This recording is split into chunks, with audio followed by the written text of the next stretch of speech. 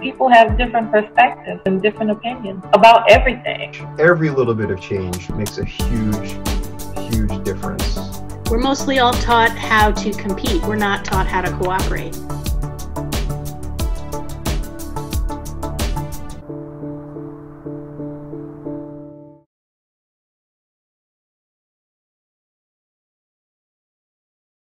So I'll just jump in and roll down the questions if that's okay. So the first question you asked was, what is your personal educational and what is your personal educational and professional background? So this is a really long story that I will try to condense. So up until my early 20s, I was what they would consider an at-risk student when I was a minor. And then really, I didn't have the skills, let's just put it that way, to enter into the adult social contribution piece. And in the process of this, a lot of things happen, okay, which we don't need to talk about, but it does inform my practice. So I do like to at least disclose it because it informs what I do every single day. Without the trauma that I experienced as a child into my early 20s, I would not be successful at what I'm doing. So it stands to reason just to bring it up. That being said, I really struggled. I was the typical adult who was told, get an education, pursue a career, contribute to society in a socioeconomical way. And so I started my career in business, obtaining my undergrad in business and marketing. And I hated it. I hated getting up in the morning. I didn't like going to work. There was just nothing about it that spoke to me. And in the process of bumping along, I had the opportunity to go to work for Jackson and Perkins, which they are a rose growing company. And so what they do is they grow plants, roses, they harvest them, and then they send them to nurseries, and then the nurseries resell them to consumers. And doing my thing, right? Running the warehouses, making sure the workers are where they're supposed to be, doing my thing. And really, honestly, sucking the life out of me. There was nothing I enjoyed about it. Mm. And the company decided, Jackson and Perkins, that they were going to conduct a 2-year agricultural certificate for the migrant farm workers to kind of give them a heads up in getting other types of work. And they were going to conduct those classes completely in Spanish, and they were going to conduct them on the campus in Wasco. So not on the community college campus, but actually on the work site. And for 6 months, I helped HR organize, I helped HR plan. I attended all the meetings, even though I had to have a translator because I didn't speak Spanish. And it was the best 6 months of my life. It was the best 6 months of my life. Uh-huh. And so what happened was they hired 2 bilingual instructors from the community college bucket. The community college paid them and certified them. And those instructors were out on Saturday morning. Class in order, right? They would go 16 weeks. Test. If you pass the test, you go the next 16 weeks. And you do that till you got to the end. And then you'd have an ag certificate. Great. Well, as we all know, plans don't go usually as they are planned. No, they don't. So the Monday before the Saturday morning that these classes were supposed to occur, by the way, the company had 242 migrant farm workers that were going to attend these 2 classes. Oh, wow. So there'd be 2 cohorts split. Okay. Well, the Monday morning before the Saturday morning that they were scheduled to start, and this is a big deal. Everybody's buzzing about it. It's very exciting. One of the instructors quits. Oh, no. Right? Wow. So HR is talking, and they're asking around, and they're trying to figure out how to do this. And basically the community college says, we're going to have to keep half of the people that are interested back for 16 weeks and start them in 16 weeks because we don't have an instructor and we can't get one on short notice. So I'm listening, overhearing the conversation. Mm-hmm. And I walk in the room and I said, Roberto was the field supervisor. He was the only person who spoke good English. And he was the only person I could communicate with in my native tongue. I said, we'll teach the class. We'll do it. He'll be my translator. We can do it.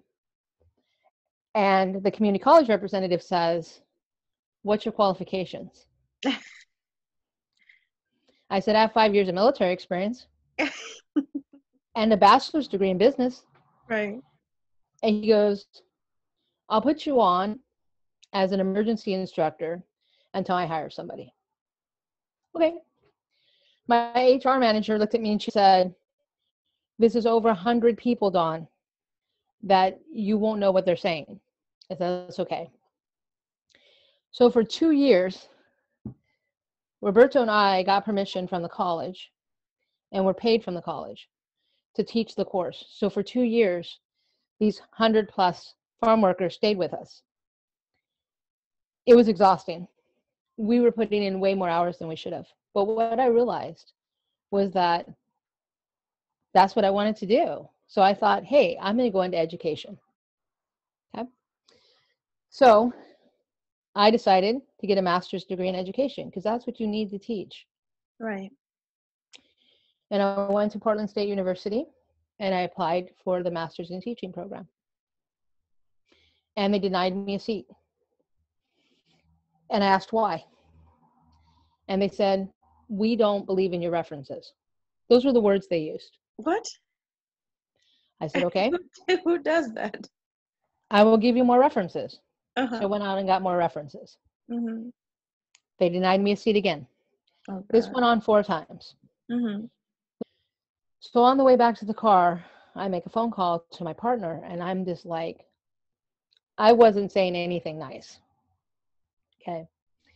And as I get to the parking garage, this gentleman in a suit and tie approaches me in the parking garage and he says, hi, my name is Rob. He goes, what's your name? And I'm looking at him like, why are you talking to me? So I hung up the phone and I looked at him and I said, my name is Dawn. I said, who are you? And he goes, more importantly, he goes, why are you mad at Portland State? And so for the next 2.5 hours, we made our way up to his office.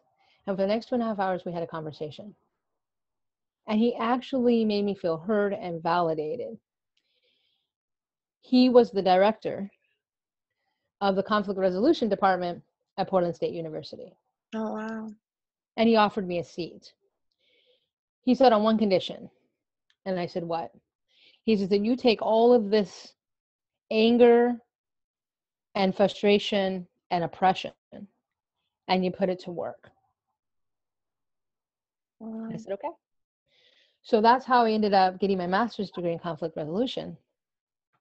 And there were 2 peace builders. So I'm going to jump down to who are your most admired peace builders and why. There are 2 peace builders that stood out for me at that time. Mm-hmm. The first one was Robert Gould, who was our director of our conflict resolution program. But more importantly, to put Rob into context for peace building, he was partnering with Al Jubitz, which their commitment was global peace and conflict resolution.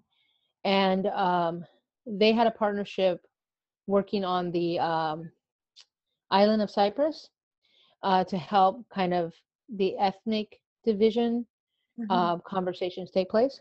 So just to give some context of who he was. And the thing that impressed me about him was that in the parking garage, when I was triggered in many ways and angry and not saying anything positive, he had the ability to just engage me in conversation. Right. And through that ability, he was able to help me see through awareness and through acceptance that change can happen, but it had to happen with me. It couldn't happen with the institution. Right. And that's what led me to peace building. Was, Tom Hastings was another influential peace builder for me in the program. He ran the White Feather Peace House here in Portland. The thing about Rob and Tom is they were okay with getting arrested. Mhm. They were okay with violence. They were okay with being confronted with violence. I'm not okay with being arrested. I'm just not. Right. So the thing I couldn't fit into my world in my master's program was how I could build peace without violence inflicted on me or without me being arrested. Because all the peace builders I knew were international peace builders, Mm-hmm. right? So that was my struggle. So what happened was graduated with my master's degree in conflict resolution, 2003. And I got approached by the restorative justice program based on my work that I'd done just on my thesis and my project. My thesis and my project was on interpersonal and intrapersonal conflict and how the difference is, but Mm-hmm. really how people have to still engage in both systems. Right. So I thought, yeah, what is this restorative justice thing? And so for a few years I studied restorative justice. And what I discovered was I wasn't good at restorative justice either, because it required me to be very, very confrontational, and it wasn't comfortable to me. I love conflict and chaos, and I am confrontational, but in my own style. Right. So in the process of that, I ran into Kids Turn Youth Contact, which is a parenting education piece. But really what Youth Contact Kids Turn is the program, does is they help parents with emotional and adjustment issues with their children when they're going through divorce, separation, change, and custody. Mm-hmm. They serve parents with behaviors that will help the children move forward. They talk about acceptance, they talk about conflict, they talk about communication skills, and they talk about problem solving and co-parenting. And once I found that program, I was like, this is my niche. Right. I can help parents through conflict and chaos serve their children better, and I don't have to be international about it, but my impact is far reaching. So that's a long answer to personal education and professional background. My primary focus is serving individuals, couples, families, and organizations through organizational change using interpersonal conflict resolution skills. Wow. Done. What a rich background. It was like reading a novel, but or listening to a novel. Thanks for sharing all that. Wow. It's amazing how if that education master's program hadn't said no and no and no, you would have taken a whole different path. Yep. And probably would not have been as well. Let's forget there would not have been or would have. You ended up where you were supposed to be, and I can tell you are really passionate about this. So I'm glad things worked out that way. But it's hard, right? Because paths can be determined very quickly. Mm-hmm. So I think that answered what drove me to peace building, what drives me to peace building. But just to flesh it out, what drives me to peace building is individuals, right? Every single individual in a community has the opportunity to foster peace. Right. Every single one of us. And that really is my message every day to people is we have to find a level of acceptance with where we're standing. We have to, because where we're standing is exactly where we are. Mm-hmm. If we can do that, that opens the door to opportunity. The challenge is that for most of us, when we've been pushed, right? Our defenses are up. And so our automatically response is not to accept it. But we have to accept it because we don't have any control for where we're standing, but we do have control over where we go from here. Right. So we have to do that. So that's kind of what drove me to peace building and what keeps me there. I mean, there are days like last week, you know, I just think to myself, there are better ways to earn money, right? I mean, because I'm sure.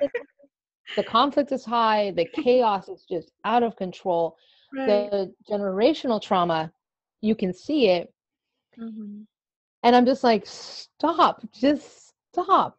But I get it because even today, I practice every day telling myself, you're worthy of the mission. You're worthy of the peace building.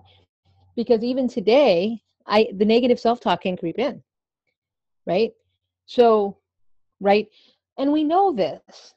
So we have to work it every day. And that's last week that was like, okay, I'm getting off the train. I'm going to retire and I'm going to go live in Tahiti. Like, this is what's going to happen. But it's So, important work. other than you working on yourself constantly and reminding yourself why you're doing this, what maybe what practical ways do you use to stay the course, because it is hard, you're dealing with so much, and you have the option to get off the train like you said. Right. What keeps you on, like? You know, a lot of people have asked me this question, and I really think it's impact. Like, I know that when myself and another person works hard and we come to a resolution, whatever that resolution is, and we can then reduce conflict and increase acceptance, and that person can move forward in a way that reminds me of how far I've moved forward. But more importantly than that, I know that by changing that one person, their trajectory, we have now affected everybody that follows them. Right. They will share that experience. They'll share that experience for life.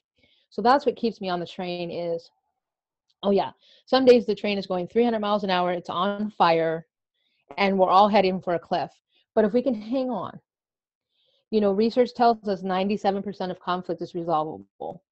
So if we think about that, if we can impact 97% of the people that we interact with every day, imagine how much peace we can build in the world. Right. That keeps me on the train. That's amazing. I actually didn't know that stat. 97%. That's really good to know. Very motivating for newbies like myself. Yeah, now that's not international conflict, right? Because international conflict's different. But for Right. what I do, interpersonal conflict, 97% we can affect. Yeah. So, I mean, the And that's challenge is though, right? yeah, Right? and that's what most of us are facing in interpersonal conflict. And usually if we can resolve interpersonal conflict, we can resolve all the other conflicts, because a lot of the time it all comes from, you know, those closer relationships that we're not dealing with, or we're not facing in the right way. Right.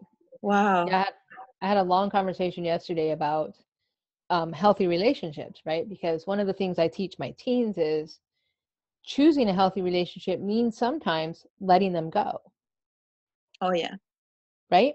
Yes. And we know this. I mean, this is basically healthy relationship fundamentals 101. But that piece of letting them go, I mean, you might as well be asking somebody to eat glass, right?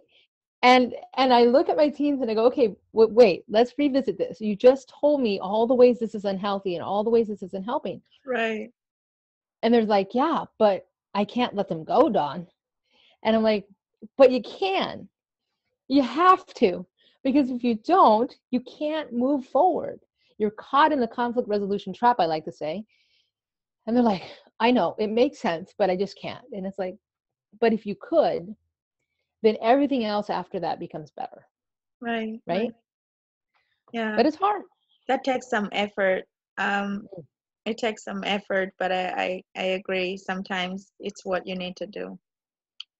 Do you ever So I'm learning all the different approaches to conflict resolution now. I'm a first year PhD student. I don't know much about the theories and the methods and all the details of it. I'm learning and I'm enjoying each class. It's also energizing, and speaking to you is like inspirational. Just so you know. Thank you. But one thing I've learned so far is that as a conflict resolution specialist or as a peace builder, you are not resolving a conflict for people. You are helping them through the Right. process for them to realize what they need to do. That's right. Do you ever find that sharing your story with them helps, or is that something that doesn't happen? Do you ever bring up personal experiences to see if that can inspire the right approach for the person you're working with? So I think this is probably the hardest piece of what we do. Just thinking people, and by the way, congratulations on your PhD program. Thank you. I completed my dual doctorate program, and I was just beyond the moon, and then like, I'm done. I can't do any more education. Oh, wow. Congratulations to you too. Yeah, so I'm glad you're pursuing it because it's a great field. So I just wanted to say congratulations. But you know, this is a hard question. And when I'm training new mediators, this is a hard question because for some people, they need to hear your story, right? They need to know that you've had a similar experience to them so that you're not greater than them, right? You're not judging them. Right. However, other people, i.e. Dawn, who come from a low trust, right? We're low trust or no trust due to trauma. You immediately start sharing personal details or a story, it actually shuts us down. Of course, there's people all along the continuum, but that's just two extremes. So when I'm training new mediators, I tell them, and I know this sounds cliche, you have to be able to read the room. You have to be able to read who you're working with. And they're like, well, Dawn, how do I know that? And I said, people tell you pretty quickly if they trust, and pretty quickly if they have trauma. And they're like, what do you mean? And I said, in 2 minutes, I can ascertain who I'm talking to. But it's because I've been doing this for 17 years. Right. You have to get there. Now, so you don't know. You don't know how to read the room? Great. Then just listen. Because they're going to tell you. Now, if you're listening and you get 10 or 15 minutes into the conversation and you're thinking in your head, uh-oh, I should have told a personal experience about this, it's not too late. It's not too late, but you can't interrupt. You have to let them finish, and then you can ask. And I said, I always ask. I'm telling you, I always ask. I say to people, well, I really appreciate you sharing your story. I had a similar experience. Would it help to compare? Right. No? Great. Doesn't hurt my feelings. Right. Right? Okay, and I've had people say to me, can you ahead. just share this piece? Right? Yeah. Got to read the room. Right. I think it is important to read the room, but also I hadn't thought of asking if a personal experience would help the person, but I can see why that would be helpful. I think, one thing that I'm learning and seeing in all my interactions since I started this program is that you can't just assume anything. Right. You can't assume anything. You have to listen and listen well, and take cues from the people in the room. And it's hard. Yeah, I can't even imagine. I'm not in those spaces yet, so I can see how hard it can be. But I think, how long have you been doing this now? So I have been involved in some type of peace building conflict resolution work since 2001. And they screw up. There are days. that I'm not the peace builder I want to be. I mean, that's the other piece to this, right? Is we're humans. Right. We've had human experiences. We have human trauma. We have triggers. We have biases. Right. So that's the other piece to what you're saying is the other piece to good peace building work, I think, is to recognize that you're human, that you're going to make an assumption, you're going to judge. And if you can't be honest with yourself about that, your work will never take off. Right. And people need to hear that. Do you know what I mean? Like, I had a mediator I was training a few months back. She's not going to work as a mediator at the court. She's not going to make it. A participant asked her in a training, so you're sitting here and you're talking to me about actively listening with my kids. So you're judging me. You're assuming that I'm not actively listening with my kids. And to be honest with you, that's how the curriculum comes off. It comes off as you're doing all these things wrong. Mm-hmm. So we're going to tell you how to do everything right. Right. And it's a fair question. Like, we have lots of people ask it in different ways. And she immediately got defensive. And she said, well, if you're not here to listen to the curriculum, then why are you here? And it's like, whoa, stop. Right? And so I tried to talk to her afterwards. I said, wait, whoa. I said, we can't get defensive ever. I said, we can't. I said, it's not personal. It's this person has a challenge with the curriculum. They have a right to have a challenge with the curriculum. You should engage them in conversation, hear what they have to say. She goes, oh, no. She goes, I'm just here to teach them, and they're going to listen to me. No. What would you have said if that question was directed at you? It really depends on the participant. This particular participant, I could tell, came into the Zoom meeting with low acceptance and high conflict. He actually said in introduction, so we have them introduce themselves, just give their name, how many kids they're parenting. And he actually said, I'm not giving you my name. You don't need to know it. And you don't need to know how many kids I'm parenting. And I thought, oh, I need to talk to you. You're like my favorite person. Really, truly, high conflict and high chaos is where I thrive. And so when he brought this up about the curriculum, my response to him would have been, absolutely agree with you. The curriculum does come off as if it's telling you how to parent. But this is not a parenting class. This is a communication class. So could you help me understand how we're going to teach this in a communication way? Now, I did have a participant one time where I just simply, she was really being kind of like just difficult. So I said, please help me understand what your definition of active listening is. And she told me. And then I said, great. Could you give me some examples of how you apply that every day? And then she got quiet. And she said, well, I don't want to share that. And I said, okay, that's okay. I said, I'll give a couple of examples of how I apply it. And then after class, they fill out a survey. She filled out a survey and she said, well, I didn't appreciate the way Dawn talked to me. However, I now understand I'm not actively listening.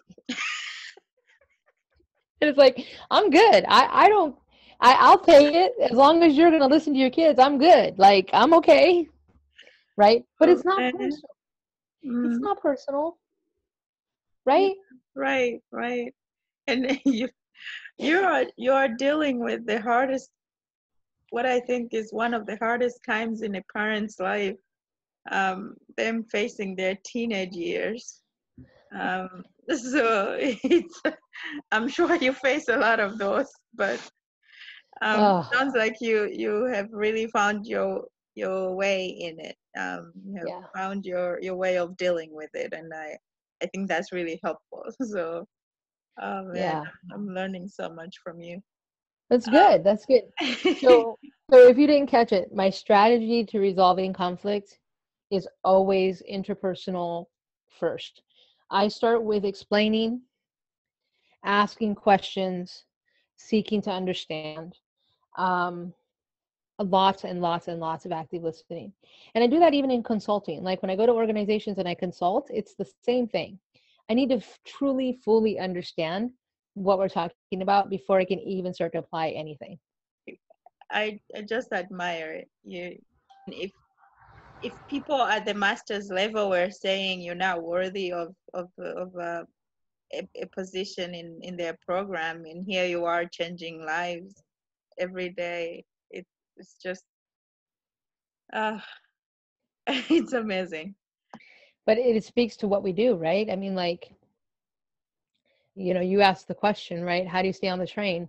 Well, when you're told no, right? I mean, I didn't know this at the time, but now that I've moved forward 17 years, I can tell you, you know, I tell my teens all the time, you're going to be told no. You're going to be told that because of your background or your childhood or your parents or where you lived or where you grew up or the car you drove, that you can't do something. And you're going to have to ask yourself the question, right? Am I going to push or am I not going to push? And I said, I don't know. I will tell you from my experience, I don't push anymore. And they're like, what? Yeah, you sound mean. Why don't you push? I said, because pushing only results in me getting a headache. What I do is truly start to understand why you're holding me back and then start getting you to change. Because once you change, you'll open the door. And they're like, what are you talking about? I said, let's take bullying, for example. I said, do you truly understand why a bully is bullying? Because they're mean. I said, really? Did you ask them? Why would I ask them anything? I said, that's what I'm talking about. I said, if a bully hits you, your natural response is to hit back. Right? I said, okay. I said, so they hit you, you hit them. What do you think is going to happen? They're going to hit me again. I said, and so we just keep this pattern up. I hit you, you hit me, I hit you, you hit me. Right? And it doesn't matter if it's social media or not, right? You post something mean on social media, then I post back, and then you post something, then I post back. And I said, do we get anywhere? Well, we respond. I said, yes, but do we get anywhere? No. I said, now, let's just take a step back. I said, I post something on social media that's mean, and you don't respond. That doesn't feel right, Dawn. Just stay with me for a minute. You don't respond. I said, then they post something more ugly. Because you know that's what's going to happen. I said, you're still not going to respond. It doesn't feel right. I said, now what you're going to do is you're going to private message them. And I said, you're going to say these words, specifically these words. What can I do for you? No, we're not. I said, try it. So I had one teen one time was having a social media battle with one of her best friends over a boyfriend. Oh, gosh. You know how that's going to go, right? And really, it's the boyfriend that should be thrown under the bus, not the two girls, right? But okay, I'm not going to go there. So she posed to her best friend, what can I do for you? And her best friend said, what? She goes, I was told to ask you what I can do for you. She goes, you can not see my boyfriend anymore. So she sent me a message and she goes, now what do I say? I say, you say, okay, that's fine. I won't see him anymore. But I don't want to do that. And I said, listen, we're going to talk about your choices separately from hers. But I said, you're okay with that? Yeah, make that compromise. No. Okay. When you decide make the compromise, make the compromise. So about 3 weeks later, she came back and she goes, you're not going to believe what happened. I said, what? She goes, no, you're just not going to believe it. She goes, I thought if I told her that she could have the boyfriend, and she would take the boyfriend and they'd run away together. Okay. That's fair. That's what a teenager would think. Right. She goes, well, when I said it, and I was mad at you for saying it, she goes, then she says she doesn't want him. And I said, that's what we call in chess a checkmate. I said, see, I said, people want to hear their own words. So that's it.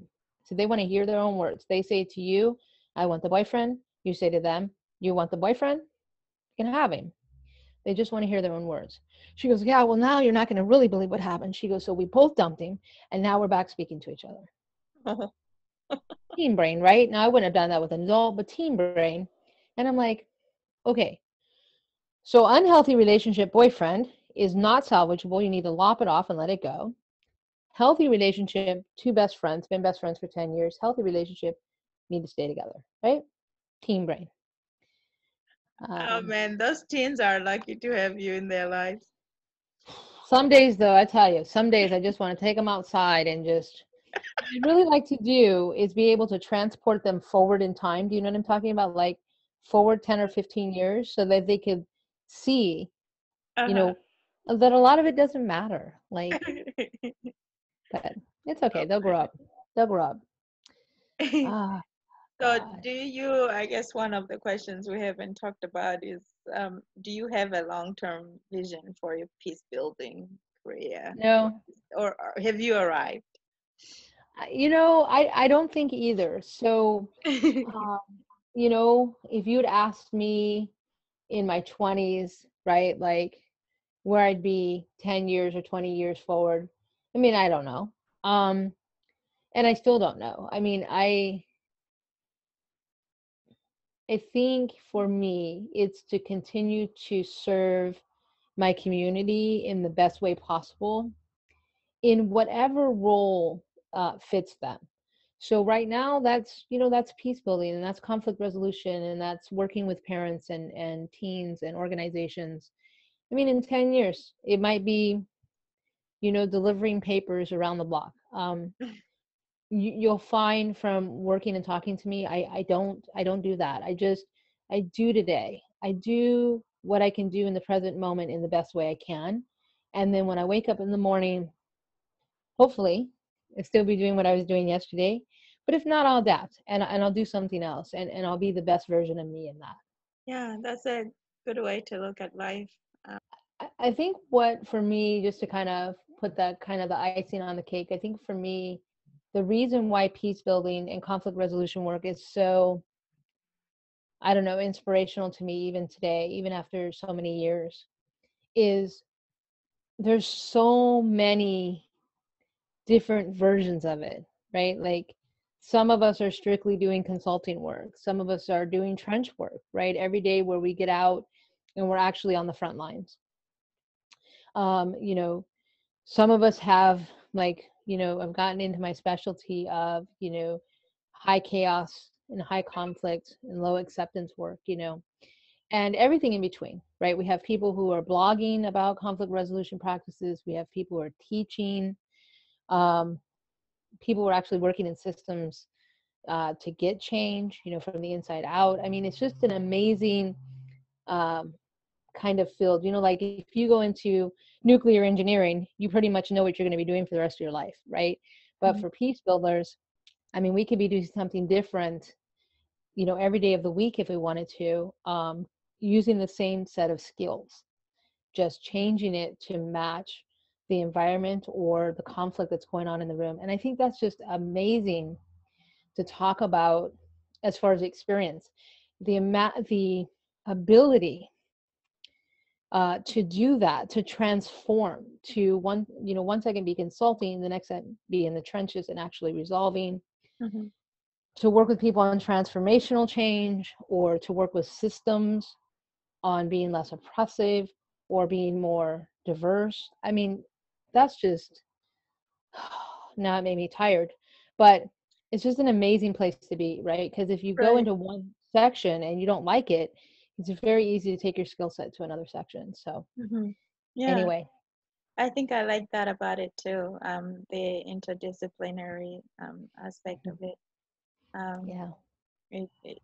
I'd like to do international conflict, but I'm sure at some point I'll also be doing, you know, organization or interpersonal, just because I, I like change. I like to switch things up every once in a while. So it's really exciting. I know you've shared a lot of wisdoms about the field and what what makes it work for you. But is there anything else you'd like to add for people watching or reading about your work or peace building in general? Something they can take away, those who are interested in the field and pretty much know nothing about it, or people who are pursuing it but aren't as experienced as you are. What else would you tell them? That is a great question. I think what I would tell people is peace building, conflict resolution work really is a soul's mission. You have to, when you're engaging in the work, you have to do it with your whole heart and soul. Not one part of you can be sitting on the fence. And you have to do it in a genuine and caring way. You cannot go into this type of work without full commitment, without full intention. And that being said, you have to remember that you're involved in this process too. So, peace building is going to bring up past trauma. It's going to bring up past social, economic, academic, parental stuff. And you have to have a way to take care of yourself. The people that you serve, and I use that term, the people that you serve, can't have you adding baggage. They've found themselves either by seeking you out or by you seeking them out, and they need your whole commitment to them. And that can be challenging for new peace builders because sometimes we like to hit the ground running, and not necessarily take care of ourselves. And you have to take care of yourself, especially if you're dealing with high conflict and low acceptance, because you can burn out really quickly. So, that's what I would say. I always, when I'm training new mediators, I tell them, if you're not bringing your whole heart and your whole soul to work, and this isn't truly your calling, then it's not going to work, because people come at you. My parents, we could talk about them for weeks, right? You just think about, I always tell peace builders, like, just think about 4 of your friends. And if you all had a conflict between each other, the skill set that you're going to need for each one of those friends is very different. Now take that to a company of 500 employees, or take that to a provider that's giving you 250 people to talk about, self-care. Each one of those people is going to require a different approach. And so if you're not fully intentionally there, you're going to miss it. So yeah, that's what I would say. This is amazing. This is probably one of the fields that I talk up the most, because the work is so rewarding. It's the ripple in the pond effect, is what I always say to peace builders, is we may not see the end result, but our job is to create as many ripples in the pond as we can, and to have really blind faith in that those ripples at some point are going to create waves and change. Very few of us get to see the true end result of what we do completely. So you have to be intentional, and you have to bring your whole self to work. And I think that's hard. I think that's a hard ask. Right. Yeah, definitely. Thanks for the wisdom. I think it's true. I like how you put it. It's the work of your soul. And I think you have to really be dedicated. And I'm glad there are people like you who are, because it does make a difference. I'm sure you, if you look back at all the families you've worked with, you can see an impact. So thanks again for taking the time to speak with me. Thank you. I am so glad we finally got to talk. I would have been I would have missed so much if we hadn't been able to make our schedules work. So I'm glad we did. You know, if somehow, somewhere we get to work together at some point, it will be just as inspirational as this interview was. Yeah. Well, thank you, and likewise. I mean, I think we could take over the world. So maybe we should organize to do that. Yeah, let's do it.